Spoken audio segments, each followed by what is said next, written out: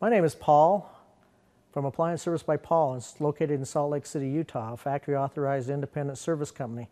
And now I want to talk to you about why your dryer may not heat. So you load your dryer, you go off and do things, you come back in a couple hours and you find the dryer's still tumbling, or maybe it's just stopped. You reach in and your clothes are still soaking wet. What do you do now? Call the service man? No, why don't you check a few things I can show you here first and save yourself a service call. I've been out on many calls and this particular problem has shown itself and someone could have checked it very easily. Different machines have different settings like these. This particular dryer has an air setting on the console.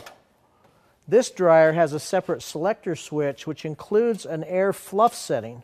Many times we find the only thing we notice here is that it's set on the wrong cycle or the selector switch is wrong. So before you call for a service call, check and make sure your dryer settings are where they should be for it to heat and dry clothes. Then you can go to your circuit breaker if you have an electric dryer. Turn the circuit breaker all the way off and all the way back on. Now you might say my dryer was tumbling when I came, didn't saw it, but it didn't heat. An electric dryer has two sides to its line. We call them legs. And if one leg is tripped, the dryer may be running, but it wouldn't have enough power to heat, and therefore it wouldn't dry your clothes.